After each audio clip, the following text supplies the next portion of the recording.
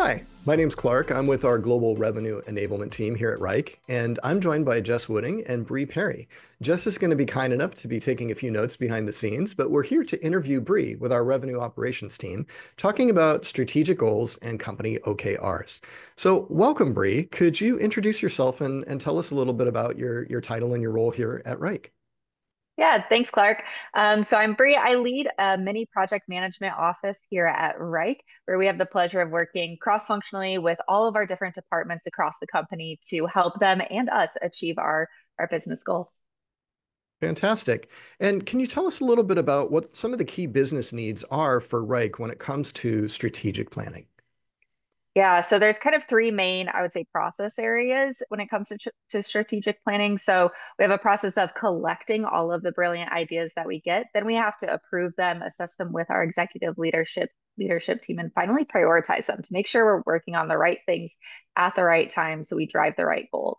And then from there, we really need a single source of truth that we can utilize to communicate this strategy to the entire company in terms that everyone can understand.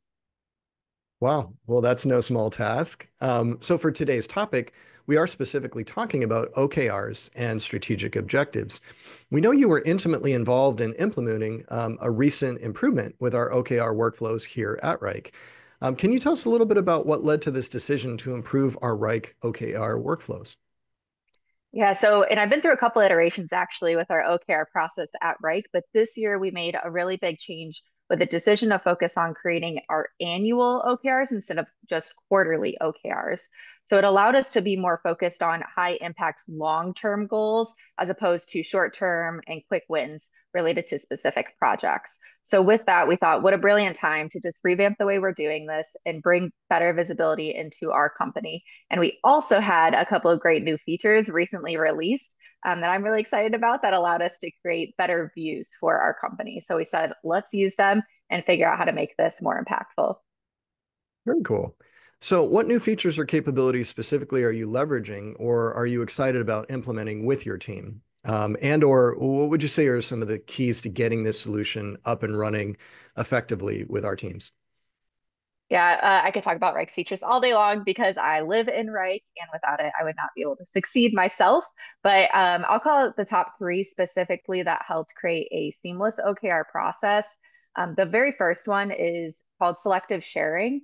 So our executive team, they do their yearly planning in Q4, and we want to give them space to ideate on our key outcomes that we're going to drive next year, but we don't necessarily want it to be visible to every single person in the company yet. So with selective sharing, we can have only certain approved roles see what the ideas for our OKRs are before we give transparency to everyone, which would happen after we do the approval. So selective sharing is definitely number one. Number two, my favorite, custom fields. So since teams typically struggle figuring out how their work connects to the company objectives and giving that visibility, we actually use custom fields to connect our department level projects in Wrike to our company key results, which are also in Wrike. And so those custom fields are key to create these masterful views and see how all the different departments and teams across the company are contributing to our overall company success.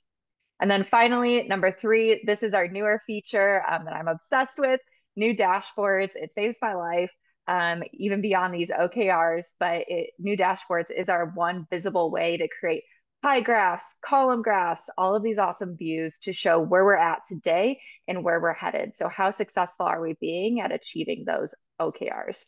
So selective sharing, custom fields, new dashboards. I'll cut it off there, but those are my top three.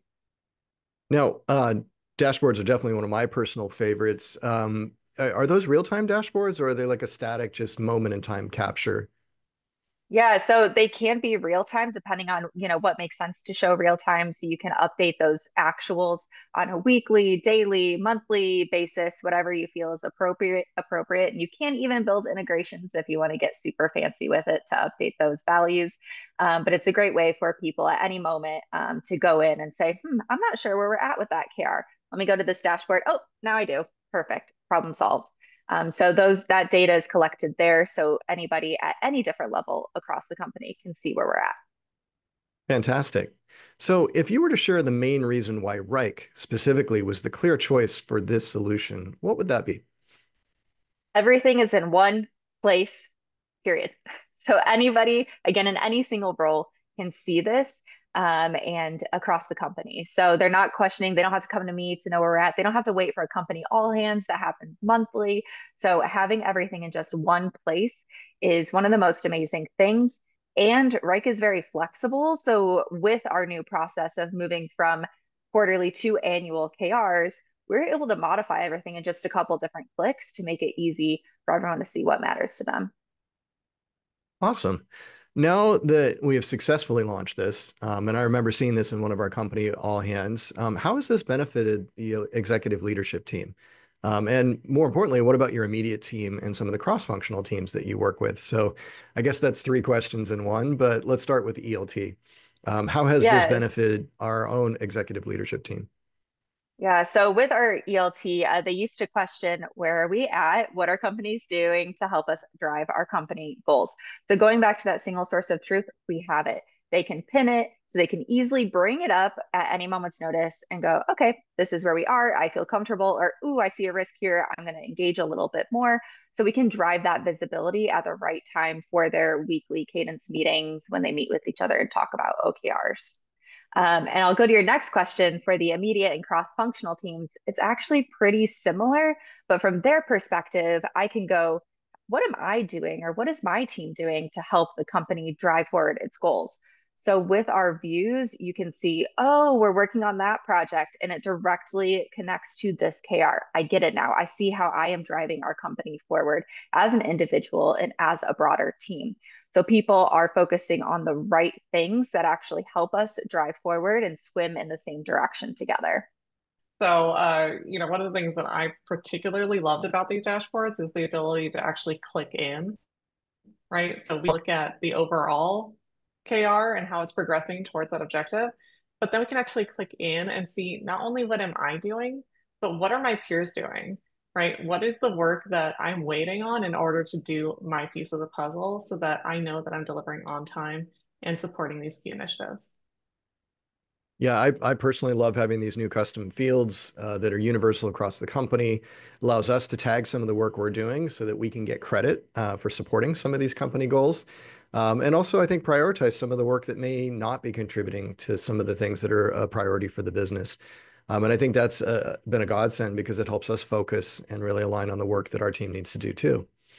Um, so, one other thing I would ask you is anything else that you would like your peers in the industry to know so that they can help do less and get more done with Wrike? Yeah, so one of my recommendations, regardless if it's OKRs or any other kind of project management or just a correlation of events that you're trying to do, start with that high level vision. If you go to the tactics right away, you're missing out on the big picture. So think about what are the real outcomes I'm trying to achieve? What is the visibility I'm trying to bring? What is the efficiency I'm trying to bring? Start with that high level vision.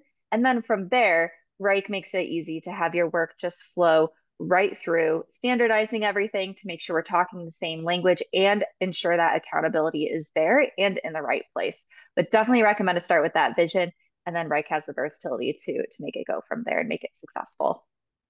All right. Well, one final question I'll ask, and this just sort of came to me is how would you socialize this? So let's assume that the ELT is on board, you've aligned on your company vision and your goals, you've even come up with some of the things that are going to help accomplish that. How do you cascade that and socialize it so that you get better adoption? Because maybe not everybody in the company is using Wrike. What are some pro tips that you might share there? Yeah, definitely. Well, one, you need that executive leadership support to actually make it successful. If they're not kind of banging the drum with you, then people are just going to close their ears and focus on other things. But having the multi-thread of communication is absolutely key. So you can use, whatever your communication platform is. We use Slack outright, and so we'll be sending messages. Hey, remember this dashboard here? We reinforce in our company all hands. We're red, yellow, green. This is where we're at. We have different speakers to make it a little bit more interactive. And then even in your individual one-on-one meetings or team meetings, you bring it up again. Hey, this is how we're contributing to our company's success. And look at this view. Look at how much we're doing to help each other out. So just having that multi-thread communication is absolutely key. to make sure that again, we're all swimming in the same direction and not stepping on each other's toes. Fantastic. Well, I want to thank you for joining us today, and most importantly, for sharing your insights with us. Please, for those of you watching now, stay tuned. We're going to queue up a few additional resources where you can go to Wrike.com and download templates and other best practices and pro tips to get started right away if you want to start including your OKRs and company goals inside of Wrike. Thanks for watching, everybody, and we'll talk soon.